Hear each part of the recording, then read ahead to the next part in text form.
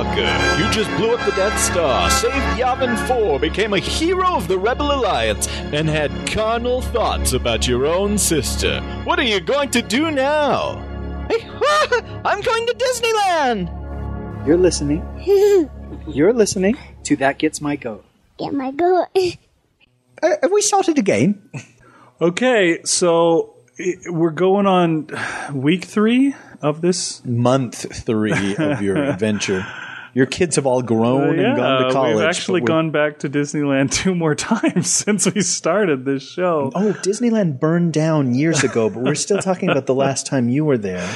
But yeah, we wanted to finish up. So here we are. We're back again, and we're going to talk some more because it's a subject that's near and dear to my heart, and I think to Rish's as well. Well, we'll find out in the next 4.5 hours. That's right. Of That Gets My Goat. And action. Yeah, I really enjoy Disneyland itself. They had the fireworks, they had the parade. The parade, you have to get a spot for it because everybody goes to the parade at 5:30.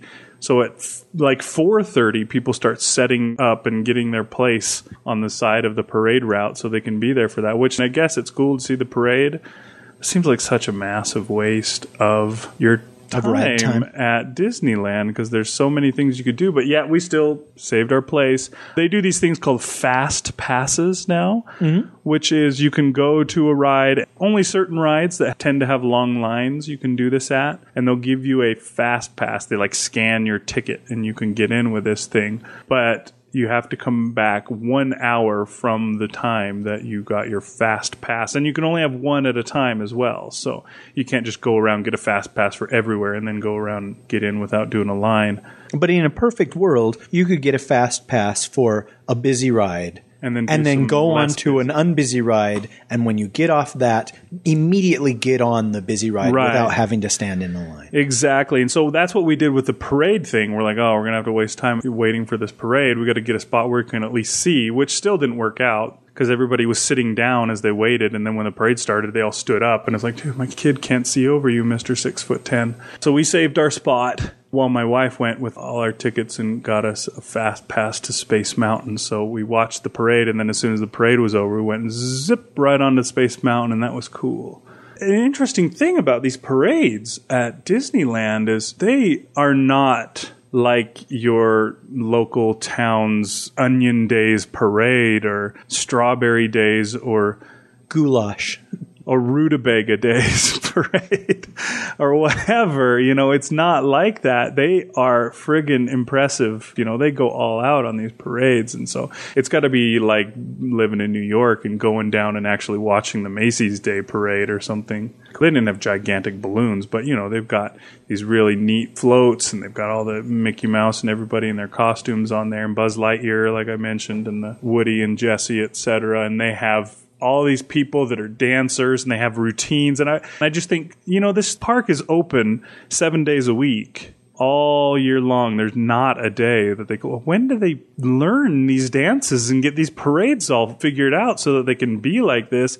I suppose probably 3 a.m. or something. They're like, okay, everybody, meet here at this time, and we're going to go through the parade route and work on, I don't know. They probably have auditoriums and dance studios underground. They've got all sorts of stuff underground, so it's crazy crap like that to get all that stuff ready. But yeah, it was really cool. I mean, the parade was impressive.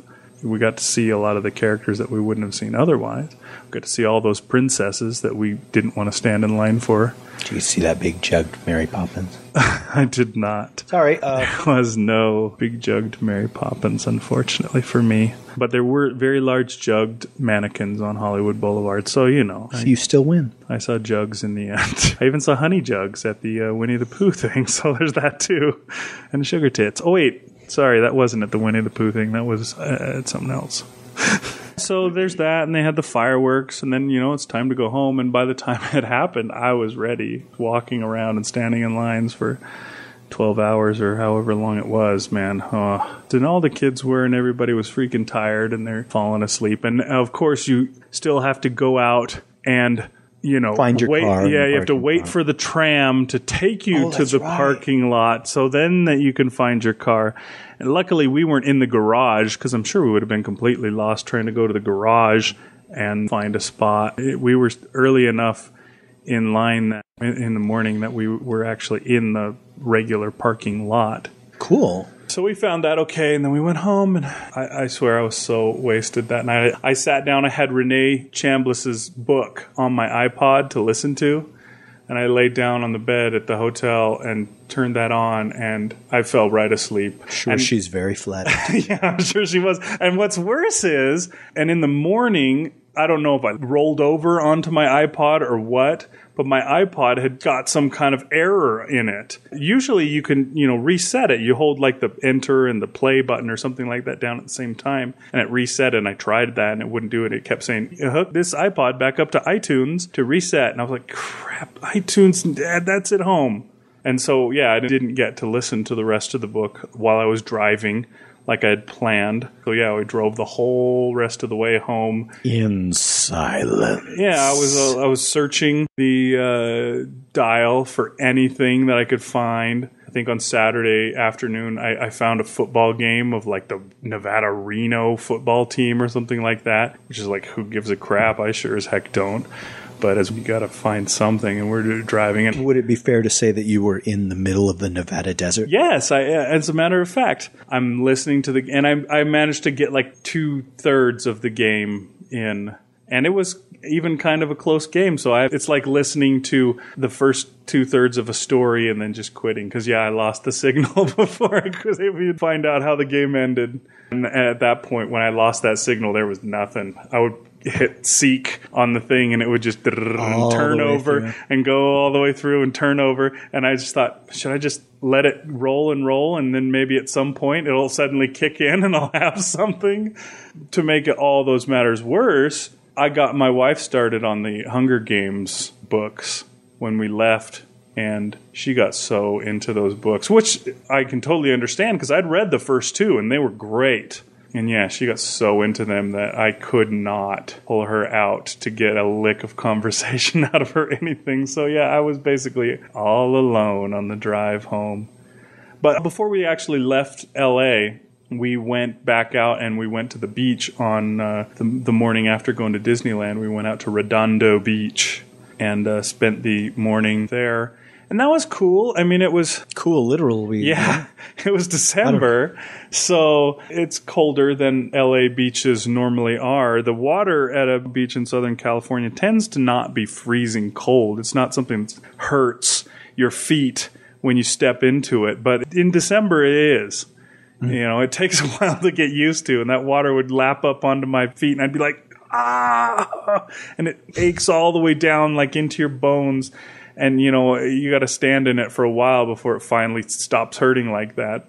And I managed to get to that point, and we played a little bit in the water, and the kids had fun. For some reason, we always go to beaches when it's cold. We went to the beach a lot in San Francisco, which is always cold.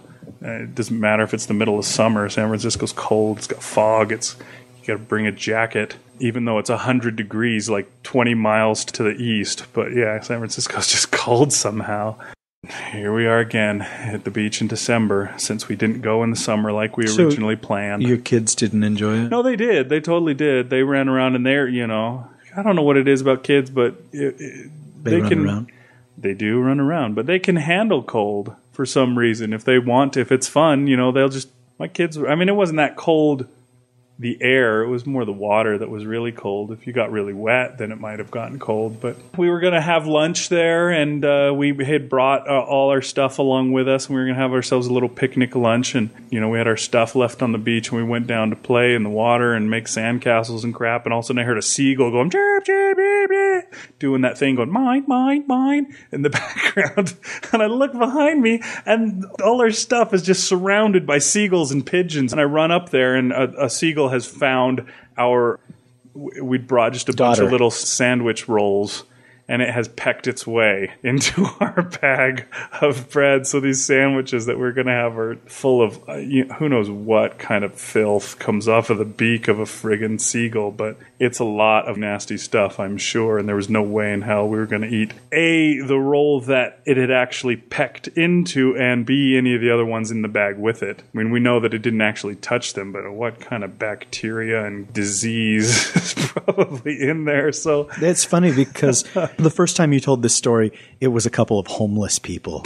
And this time it's become now seagulls. Yeah, I needed to tame it down a little bit. So, yeah, we got to eat at McDonald's that afternoon. You don't like McDonald's, but I do. It's all right, but it's not the top wait, of you the do pyramid. like McDonald's because we go there sometimes. It's all right, but it's not the top of the pyramid, that's for sure. And I think the lunch that we brought with us would have been better.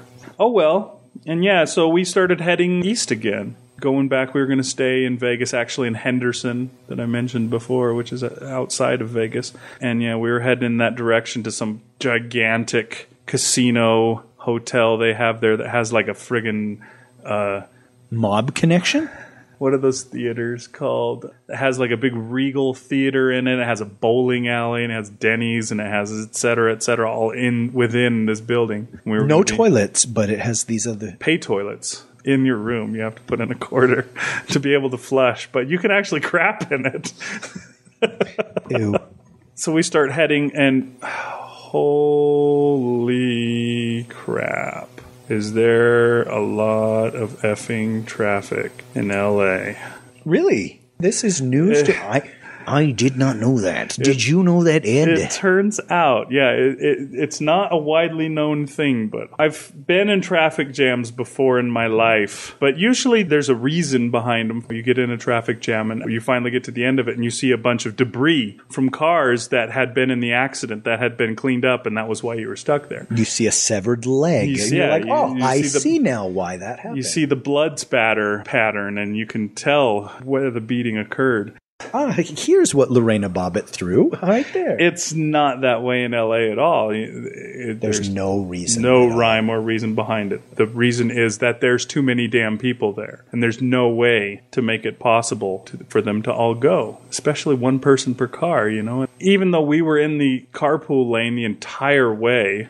Didn't matter. There was actually several times where the carpool lane was stopped as all the other cars kept driving past us in the other lanes. And then, of course, there's the motorcyclists that go roaring past you in that inch of space between you and the next lane. I guess that's just what you have to do. If you want to get around in LA, you got to have a motorcycle and just drive on the friggin' dotted lines. But, oh, man, it was so frustrating. That's all there is in LA is freeways. It's like this freeway to that freeway to that freeway, and we were following, Google Maps directions that we'd gotten for ourselves. And so we're this freeway, and then you're going for a little bit, and then, you're finally speeding up, you're going, and then you get onto the next freeway. Stop. Second you get on, you're stopped. Then you go for a little bit, you speed up, and then you get to the next one, and it's stopped. We were trying to get out of LA for like 3 hours. We're still in the traffic, and it's just like, this is unbelievable. And you're like, look at all the pretty Christmas lights, kids. Look, they got the whole city done up in lights for us. See, there's red ones on this side, and on the other side of the street, it's all white lights. Isn't that pretty? It was unbelievably frustrating. We expected to get to Henderson with enough time to maybe do something, and we did not. We got there with enough time to get in bed.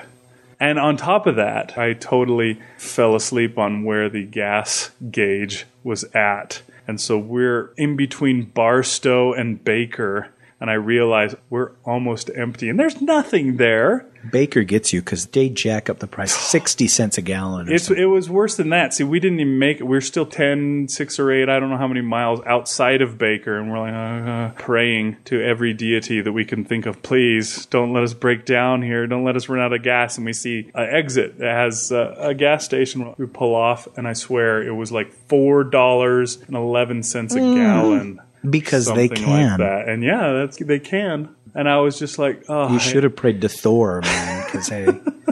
I'm sitting there filling up, and the little screen that they have on the gas pump is like, come inside and get a fresh drink. It's like, F you. I might have considered that, but you already charged 10 drinks out of me at least. And then I, went in to pee, and the drinks are double price too. It's like 12-ounce can for only $2.50.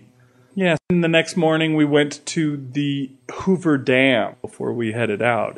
Is this something your kids wanted to see, or something you dragged them to? It's more something I dragged them to, although, they weren't averse to seeing it. Most of them had no clue what the deal is with this thing. But, dude, It's okay. It's really high up. I mean, it's in a very deep canyon, and they've just like jammed this thing in there.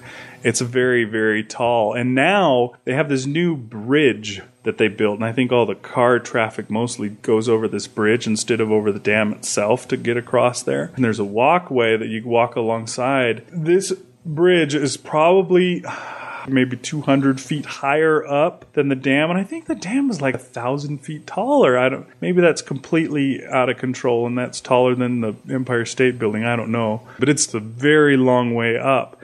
You fall off the dam and you're falling. You know, it's like Bill and Ted when they fall in Bogus Journey, and they're like, "Whoa, we're still falling, man." It's a long ways down before you start to skip your way off the dam. And then you get on this bridge, which is that much higher. And, you know, I talked about, at least I think I did, being on the teacup ride and spinning around and around and getting sick to my stomach from that. And just one look off of this bridge down at the bottom of this canyon, my stomach just turned over, tied itself in knots, and I was sick to my stomach for like the next 45 minutes. I've seen the movie Vertigo, but I don't think I'd ever experienced actual vertigo before in my life. I guess I just don't go up to high places. I had no idea that I was afraid of heights in this kind of way. I don't think I could do that whole bungee jumping thing. Freaking insane. Just looking over the edge made me want to throw up. And then the weird thing about that, too, is that there's a famous story in my family of how we went to the Hoover Dam when I was 4 years old. At the Hoover Dam, you can walk across, and there's a